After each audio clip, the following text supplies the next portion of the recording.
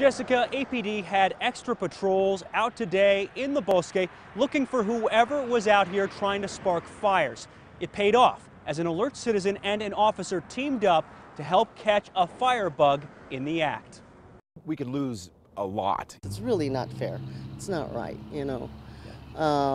They're putting our houses, our homes in danger. Dixie Trujillo and Kyle Roberts have been on edge the last 2 days. Both have the Bosque right behind their homes. This is where we live, and the last thing we want to see is the beauty of this Bosque be burned down. Fire fears were high enough after firefighters had to move quickly to put out 4 small Bosque blazes near Tingley Beach and Bridge yesterday. And then this afternoon, more smoke.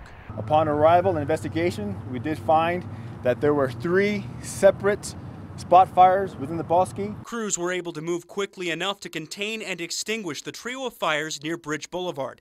Soon after, a lucky break further south.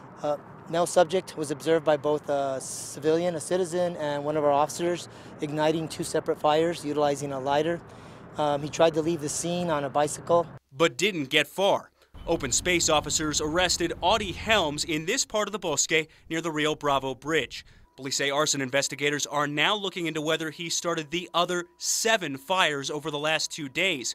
Whether he's responsible or not, yesterday's fires did help APD catch him. Because of what happened last night, the Open Space Division decided to assign officers to work overtime and to patrol the areas along the Bosque. We were fortunate that we were able to actually observe him. Now, Helms has a very minimal criminal history according to online court records. Police told us earlier today that he was not cooperating with detectives. Back to you, Jess. All right. Thank you, Alex. Helms faces up to 4 years in prison if he's convicted for those 2 fires. But if they pin the others on him, the prison time will increase.